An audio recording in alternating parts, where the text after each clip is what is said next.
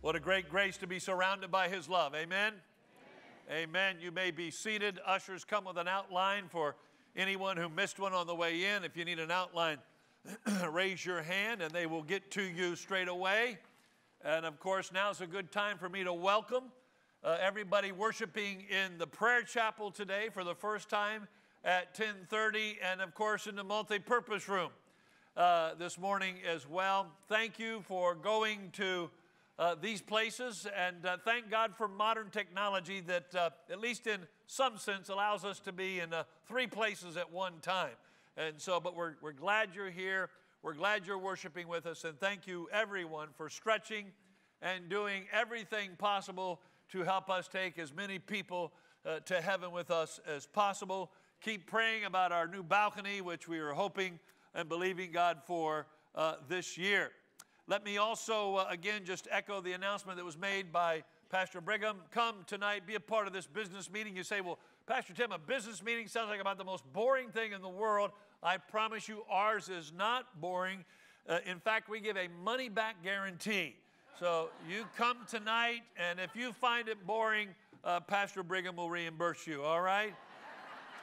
Starting point at 5 o'clock in room 226 upstairs. This is the class that I teach. It's 4 lessons, 4 weeks. It is a prerequisite for getting involved or doing anything here. So you got to go through that class. You got to spend 4 classes with me. And so I hope you'll come and get started in that with me today. 5 o'clock, room 226 upstairs and all the way down the hall. Listen, I know things are tight, but keep reaching out to people. Amen? We want to take as many people to heaven with us as we can. I was at the pharmacist yesterday picking up a prescription, and the lady behind the counter says, wow, you're a lot bigger in person. I said, do I know you? And she said, Mr. Honnell, who was in the 8:30 service today, Mr. Honnell has told me about your church and has invited me out to your church. I haven't been there yet, but I'm watching online. And so thank God for this commitment to evangelism. So keep reaching out, keep inviting people. And if they won't come at your first invite, direct them to our website, and that way they can kind of check us out from a safe distance before they make the journey to this wonderful, wonderful place. Well, we began a new sermon series last week in the book of Mark.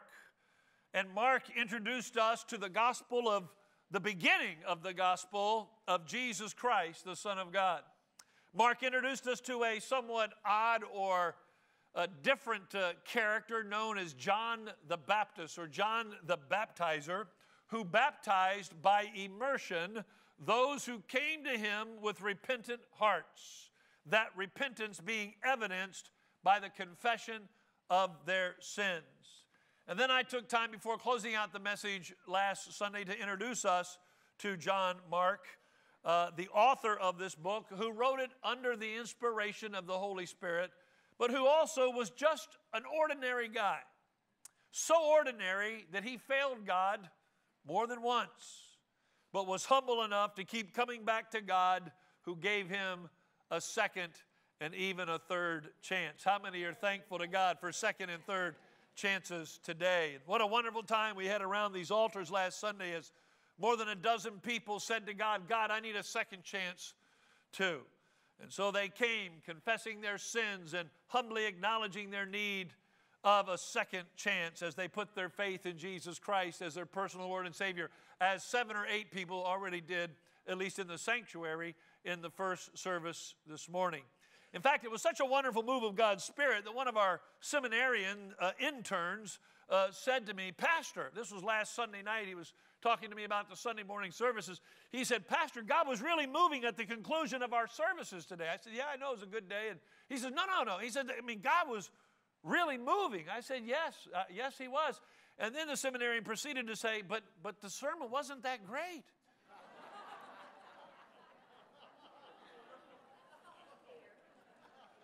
Thank God for our seminarians. What a joy it is to mentor them. But of course, he was precisely correct. He was precisely correct.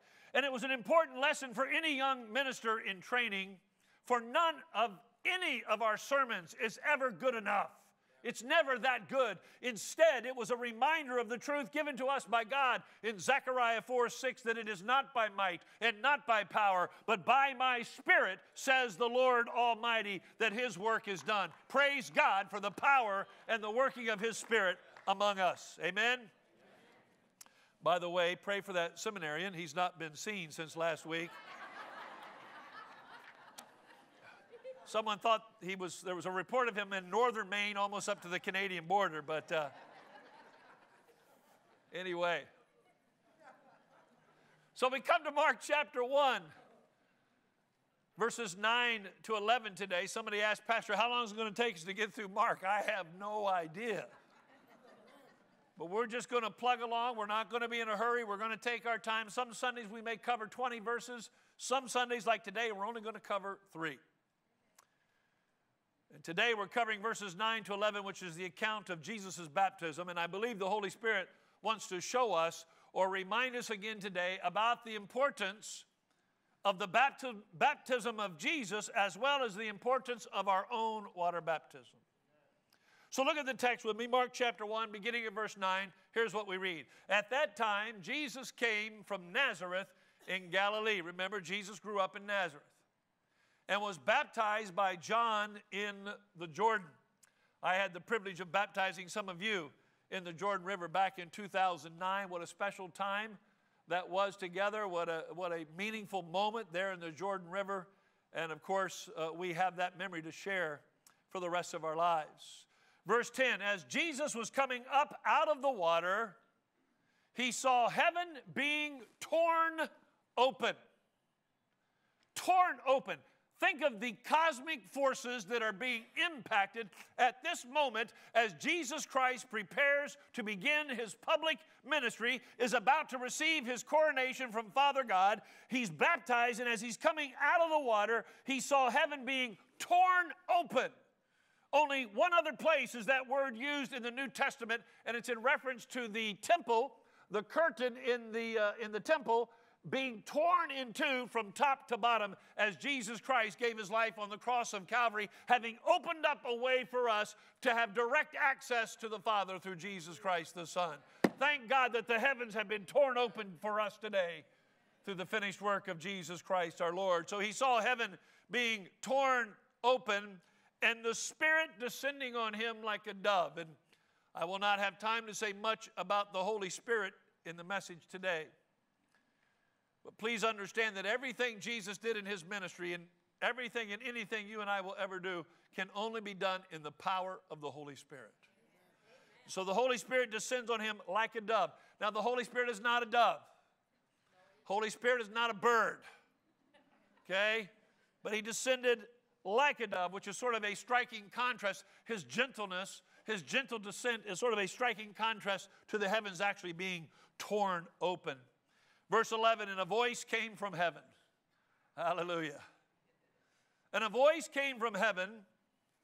3 things. Here's a good 3-point sermon for somebody to preach, because I'm not going to preach it today. And a voice came from heaven, you are my Son, whom I love. With you I am well pleased.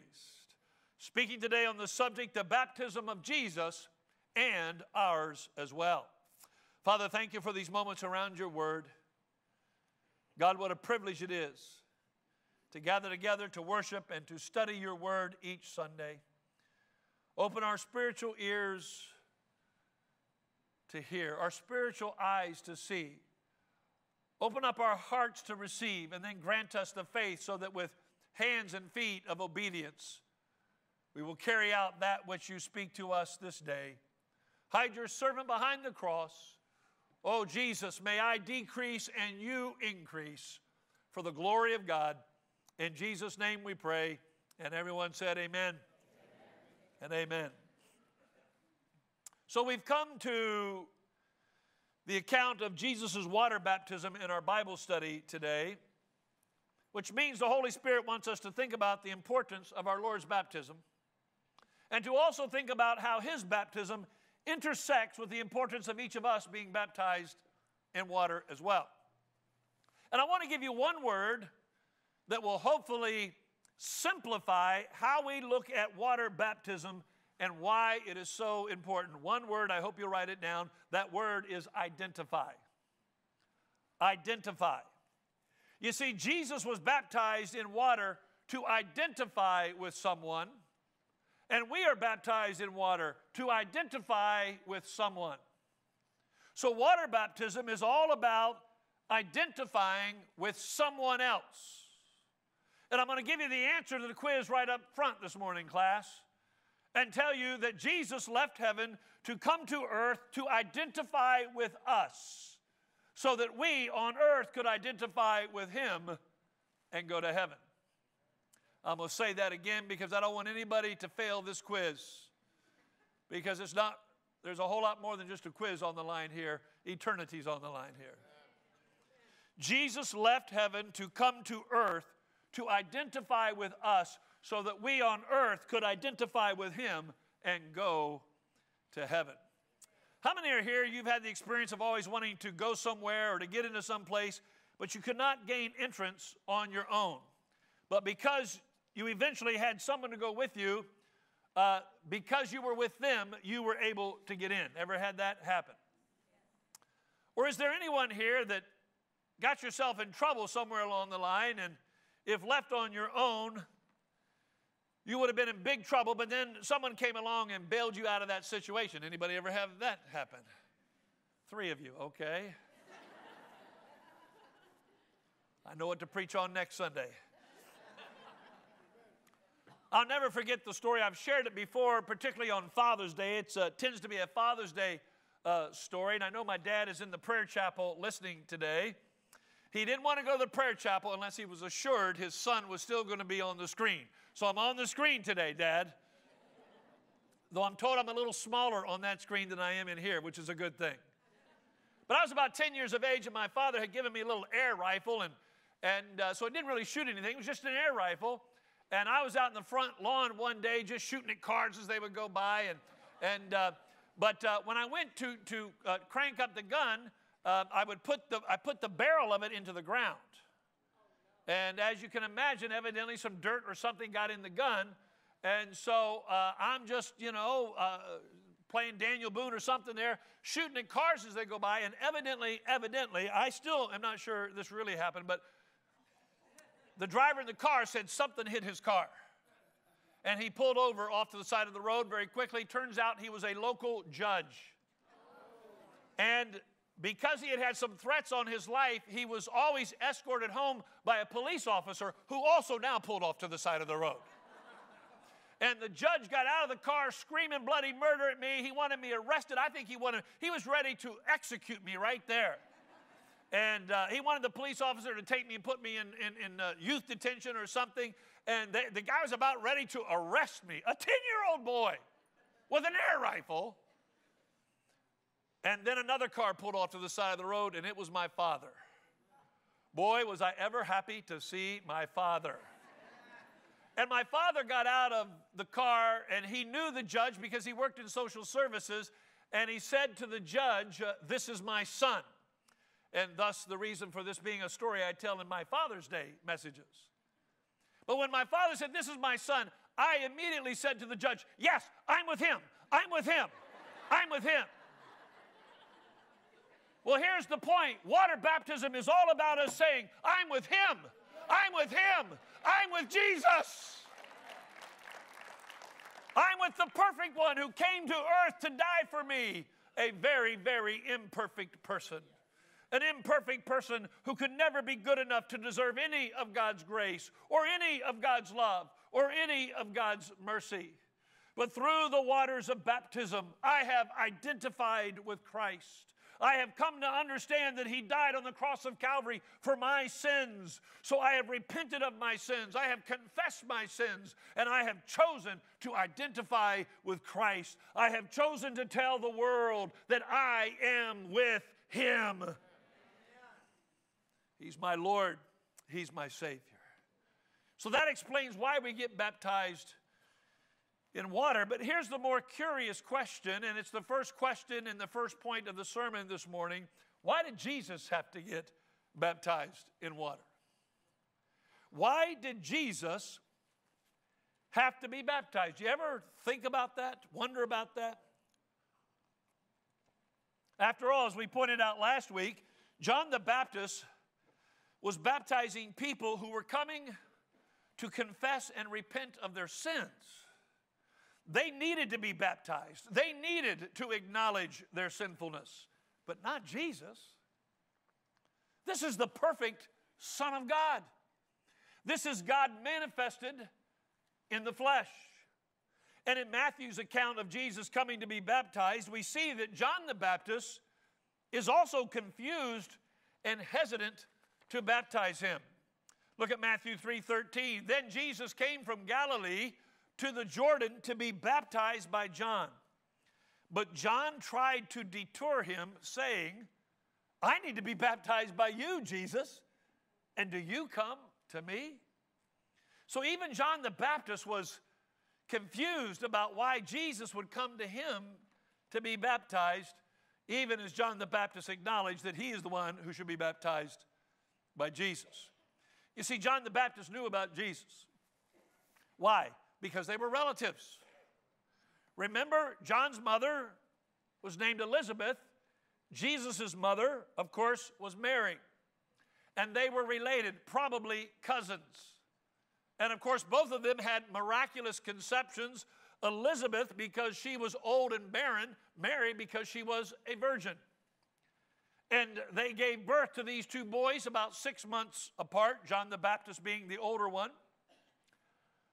And so it's very likely that they got together for family and religious events. Nothing of that sort is recorded for us in Scripture. But can't you just imagine these two Jewish mothers talking about their boys? Mary says to Elizabeth, hey, how's your boy?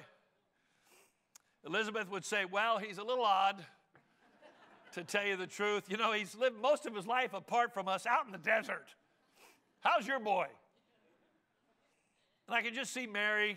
She would have bowed her head probably and just said softly, perfect. Perfect. I mean, who can resist that, right? This was long before our days with the bumper sticker mentality, with all kinds of depraved children being celebrated on bumper stickers by their parents as if they were perfect. I thought you'd laugh at that a little bit more, but anyway.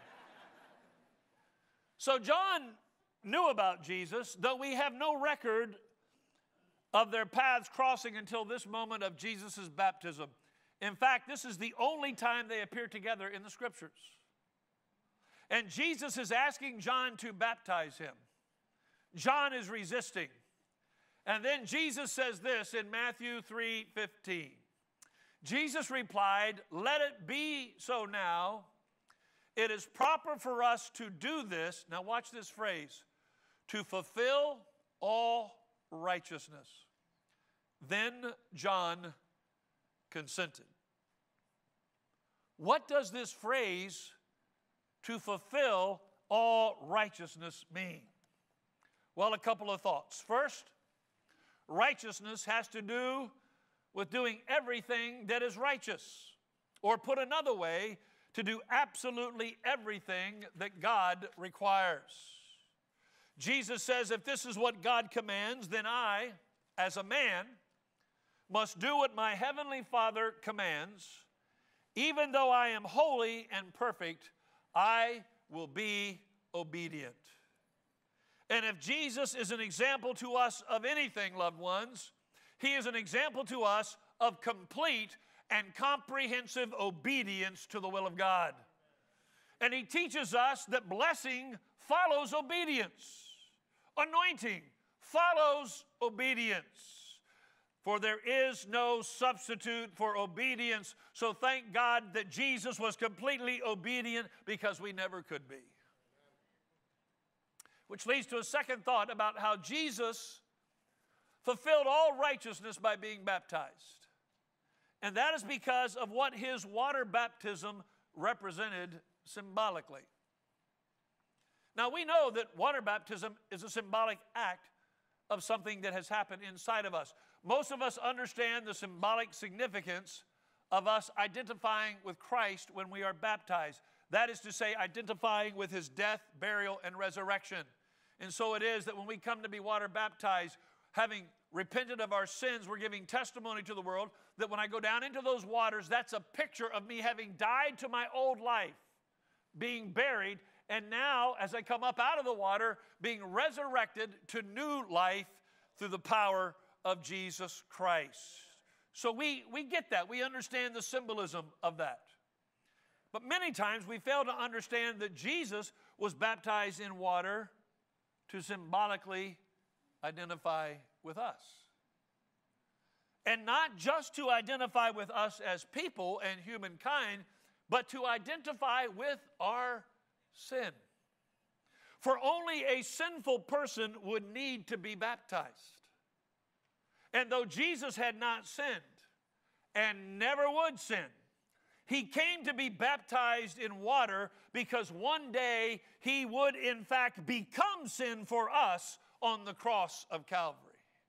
For the cross is where the symbolism of sin became the reality of sin for Jesus Christ. As 2 Corinthians 5:21 puts it, God made him, that is Jesus, who had no sin, to be sin for us, so that in him we might become the righteousness of God.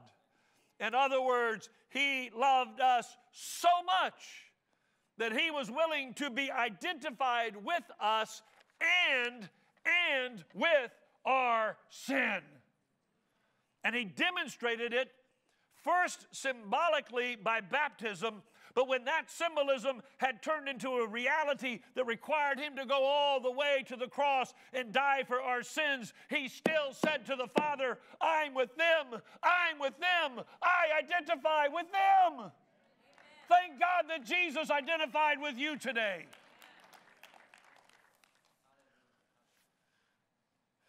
Thankfully, our God does not subscribe to deism. Deism is the belief reached by reason that there may, in fact, be a supreme being, a creator of the universe, but he's not a God that gets personally involved with his creation. Not a God who relates or interacts with humankind. He just created the universe and threw it out there in space to unwind all on its own. Thank God he did not leave us all on our own. Thank God that he loved this world so much that he gave his one and only Son to die on the cross of Calvary to pay the price for our sins, so that whosoever believeth in him, whosoever identifieth with him, should not perish but could have everlasting life. Thank God that Jesus was willing to identify himself with our sin, so that we could identify ourselves with his righteousness. Or as the songwriter put it, love came down and rescued me. Love came down and set me free. I am yours forever and forever. Hallelujah, hallelujah, hallelujah. So that's why Jesus had to be baptized. Which leads to our second and final question today. Why do we need to be baptized? Why do we need to be baptized? Notice that the question is, why do we need, not why do we have to be baptized? You see, Jesus had to be baptized in order to identify with us and to fulfill all righteousness. He had to be baptized. But you don't have to be baptized. If you think you're good enough on your own, don't get baptized. If you don't want to identify with Christ, don't get baptized. But for those who would genuinely want an answer to the question, I offer you two, though I could give you 10. But first, water baptism is for us an act of obedience. In giving the Great Commission and some final words of instruction before his departure, we read in Matthew 28, verses 19 and 20, that Jesus said, therefore, go and make disciples of all nations. And after making disciples of all nations, what's the first word after that? Baptizing. Baptizing them in the name of the Father and of the Son and of the Holy Spirit, and teaching them to what? Would that include obeying the command to be baptized? Would that include the command to be baptized? Baptizing them in the name of the Father, Son, and the Holy Spirit, and teaching them to obey everything I have commanded you. Surely I am with you always to the very end of the age. Jesus says, make disciples, and among the first steps of that process is baptizing them. The Apostle Peter reiterates the same thing in Acts chapter 2, verse 38 on the day of Pentecost. When people convicted by the sermon and move of the Spirit asked what they were to do, Peter replied, repent. See, repentance always comes first. Listen, if you have not repented of your sins, all you're doing by getting baptized is you're going into the water a dry sinner and coming out a wet sinner. Water baptism does not save you. You must first repent of your sins and surrender your life to the Lordship of Jesus Christ. Otherwise, the water baptism means nothing. But having repented, Peter says, repent and be baptized, every one of you. Turn to your neighbor and tell him the Bible says everyone. Everyone. Everyone. Go ahead. Repent and be baptized, every one of you, in the name or in the authority of Jesus Christ for the forgiveness of your sins, and you will receive the gift of the Holy Spirit. One of the most important reasons to get water baptized is because Jesus has told you to do so. Jesus said, if you love me, you will obey my commandments. So if you love Jesus, you will get baptized. And until you obey him in this area of your life, there will always be an issue of disobedience between you and him. And as much as you may try to compensate for disobedience in this area by doing a lot of great stuff in some other area, you will not impress Jesus. For we're taught way back in the Old Testament, 1 Samuel 15:22, that to obey is better than sacrifice. So if you're a believer today in Jesus Christ and you have not yet been baptized, please hear me, loved one. You have not kept the Lord's command. With obedience comes blessing. With disobedience, there comes a loss of blessing, a loss of what could be, a limitation to your possibilities until you step forward and do the right thing, until you step forward and obey the Lord. Now, people come up with all kinds of questions and concerns about water baptism that give them pause, and some of these questions are sincere, some of them are just a delay tactic. But I understand that some people have a genuine fear of water and being submersed.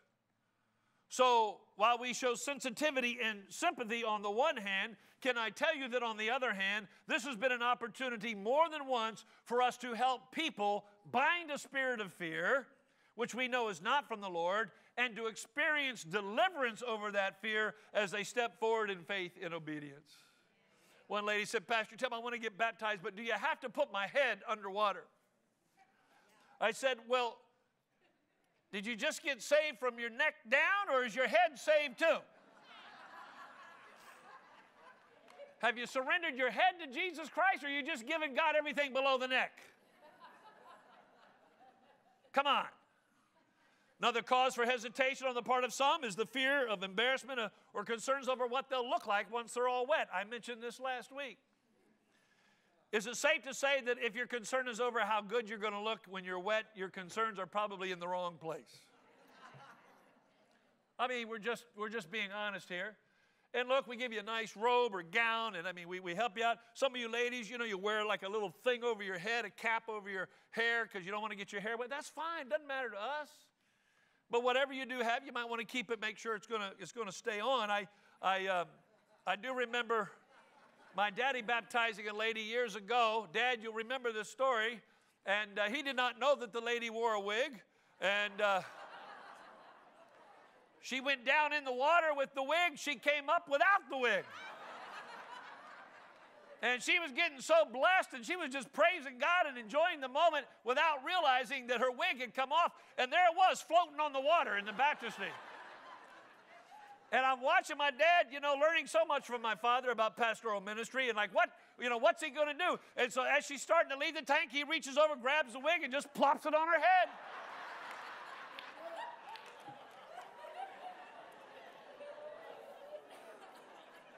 Now, I don't know if I helped alleviate or helped increase your concern or fears about water baptism there. Other people avoid water baptism because they have a fear of standing in front of people or having to say something in public. And while the Bible does not mandate that observers be present at baptism, historically, that has usually been the case, and in fact, it is quite desirable.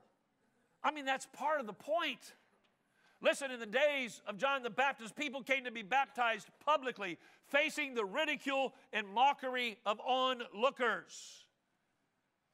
And can I remind you that Jesus Christ identified with us publicly and died for us publicly? At least here, you not only get assistance in preparing your testimony, but you get baptized in front of fellow believers. If you can't stand up for Jesus here, how are you going to do it out in the world? So water baptism is one of life's greatest opportunities to be a witness for Jesus Christ. Let's take advantage of that opportunity. Finally, some of you were baptized as infants, and you question the need to do so now that you are older. Well, first of all, let me say thank God that you had parents that cared enough about you that they wanted to dedicate you and commit you to the Lord. But here's the deal. You had nothing to do with that decision. That decision was a statement about your parents' faith, not about yours. Water baptism, or a believer's baptism as we call it, and as we see it here in the Scriptures, is a statement about your faith in Jesus Christ as your personal Lord and Savior.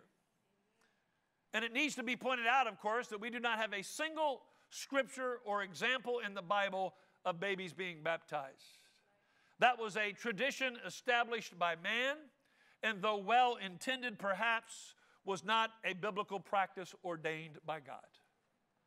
So let me encourage you today, friend, if you have surrendered your heart and life to Jesus Christ, asking Him to forgive you of your sins and to become the Lord of your life, then take the next step of obedience and be baptized in water. Get in touch with Pastor Gorin. His information is in your bulletin and on our website. He's the pastor who teaches the water baptism classes and helps prepare you for water baptism. You say, Pastor, when are the next two classes? The next two classes, and you need to take both of them, March 12th and March 19th. That's the next two Sundays, March 12th, March 19th at 12:30 p.m. in room 214. Please talk to Pastor Gorin or email him this week and make plans to get baptized. And then there's a second reason we're baptized in water, why we need to be baptized in water. It is a personal acknowledgement that I'm a sinner and need a Savior, and a public testimony that I choose to identify with Christ. I gave you two reasons for why Jesus had to be baptized: obedience to the Father and to identify with mankind in his sinful condition. And so I give you two reasons for why we need to be baptized: obedience to the Father and to identify with Jesus and his righteousness. Our water baptism is our public declaration to one and all that I'm with him. I'm with Jesus.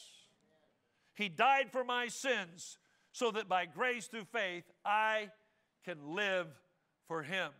And so water baptism is a symbolic act of a spiritual reality. But please understand, it does not stop with the water baptism experience. But the water baptism experience is supposed to be a symbolic picture, not only that we've died to the old self, but now we live to new life in Christ. It changes the way we live our lives. And so Paul writes in Romans chapter 6, verses 1 to 4, what shall we say then?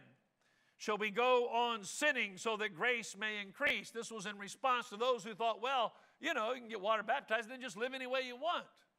Paul says, no. Verse 2, by no means. We died to sin. How can we live in it any longer? Or don't you know that all of us who were baptized into Christ Jesus were baptized into his death? We were therefore buried with him through baptism into death. Watch this. In order that, just as Christ was raised from the dead through the glory of the Father, we too may live a what kind of life? A new life. Not the old life. Not the old life enslaved to sin, indulging our carnal pleasures. No, a new life empowered by the resurrection power of Jesus Christ. How about Colossians 2:11-13? Paul writes, in him, that is in Christ, you also were circumcised in the putting off of the sinful nature, not with a circumcision done by the hands of men, but with the circumcision done by Christ. Having been, look at this, having been buried with him in baptism and raised with him through your faith in the power of God. Anybody here today got faith in the power of God? Having been buried with him in baptism and raised with him through your faith in the power of God, who raised him from the dead, when you were dead in your sins and in the uncircumcision of your sinful nature, God made you alive with Christ. God made you alive with Christ, and he forgave us all our sins. Thank you, Jesus. Water baptism is not only our identity with Christ and his death, but our acknowledgement of the power that he gives us to live a new life. Jesus identified with us in our sin symbolically at his water baptism, but ultimately identified with us spiritually and in reality at the cross. And so it is that our water baptism is to be more than just a symbolic act of identifying with Christ. It is to be lived out realistically as we too have our cross experience. As Jesus pointed out in Luke 9:23. For here's what he said. If anyone would come after me, if anyone, don't have to, but if you will, if anyone would come after me, he must deny himself and take up his what? Take up his cross daily. Take up his cross daily. Not every Sunday. Not every third day. Take up his cross daily and follow me. You do not follow Jesus. You do not identify with Jesus just at church on Sunday or just at your water baptism. You are to live in resurrection power, the resurrection power of Jesus Christ, and identify with Jesus. You are to live every day telling the world, I'm with him, I'm with him, I'm with Jesus. And I'm not ashamed of the gospel of Jesus Christ. Paul put it like this in Galatians 2:20. You say, Pastor Jim, I don't know if I can do it. Well, of course you can't, but Jesus in you can, if you'll let him in. Paul says, I've been crucified with Christ, and I no longer live. See, you got to die. That's death to the old life. But Christ lives in me. But Christ lives in me. The life I live in the body, I live by faith in the Son of God who loved me and gave himself for me. I'm with him. So let me close by reading the text again as we see the coronation of our King, for whom we have very little record leading up to this point. 30 years, very little about Jesus. But here's his appointed time of coronation, and it begins with his water baptism. At that time, Jesus came from Nazareth in Galilee and was baptized by John in the Jordan. As Jesus was coming up out of the water, he saw heaven being torn open and the Spirit descending on him like a dove. Oh, come, Holy Spirit. And a voice came from heaven, you are my Son, whom I love. With you I am well pleased. I don't know about you, I'm with him. And when the day comes that I leave this world and the question has to be addressed about where I'm going after I leave this world, I have no worries and no concerns about that because I'm with him. I can't get into heaven based on my goodness or my righteousness. I will surely get into heaven based on his righteousness because I have identified with him. I'm with him. He'll get me in. But here's the catch. You can't do that after you die. You can't wait till you die. Oh, Jesus, can I get some help? A little help here. No. He's been offering you a little help your whole life. And today's your day. If you've never, ever identified with him, if you've never said, Jesus, I'm with you, today's your day. And if you'll do that, then because he is God's son, we become a son or a daughter of God. And because God loves him, he loves you and me. And he's already shown that love to us. And every night you can pillow your head and know that God is pleased with you, not because you're perfect, but because he's perfect. And you're with him. You're with him. Would you bow your heads and hearts with me for a word of closing prayer? Jesus, Jesus, Jesus, how we love you today. Heads are bowed, eyes are closed. We invite those of you in the prayer chapel and in the multipurpose room as well. Thank you for bowing your heads and hearts with us. Altar workers are taking their place even now. We're done in 2 minutes. But we want to pause right here. First to say thank you, Jesus, for identifying with us. Oh, God, thank you that you didn't just leave us to fend for ourselves, but love came down and rescued me. Thank you for rescuing me, Jesus. And Lord, I pray that for the many, many Christians that are listening to my voice right now, that somehow today you would renew and refresh our understanding and our appreciation of what it means to have Jesus Christ, the Son of God, Jesus Christ, God himself in the flesh, to come and identify with us and with our sin. Such love. Such love. But Lord, there may be one here within the hearing of my voice today who has not yet chosen to identify with you. And so right now I want to give an opportunity for that man, that woman, that young person who would say to Jesus today, Jesus, I know I haven't been in touch with you much. I haven't really been connected to you. I haven't been following you. But Jesus, today, I felt you speaking to my heart. Jesus, today, I hear you knocking at my heart's door. And today, I want to let you in. Jesus, today, I'm signing up with you. Today, Jesus, I'm identifying with you. Jesus, today, I want the world to know I'm with you. And so I repent of my sins. I ask you to forgive me of my sins. Cleanse me. Make me a new man. Make me a new woman. And from this day forward, Jesus, I'm with you. If that's you this morning, I'd like to pray with you. Would you just slip a hand up high enough for me to see it and put it down? And in so doing, you're saying, Jesus, today, I'm with you. I surrender my heart to you. Thank you, sir, near the front. Thank you, ma'am, near the back. Thank you, sir, all the way in the back. I see your hand. Over the back right. Thank you, ma'am. I see your hand. I'm looking over to my left. Thank you, ma'am. I see your hand. Anyone else near the back on my left? God bless you. You can put your hand down after you've raised it. Another one over here on my right. God bless you, sir.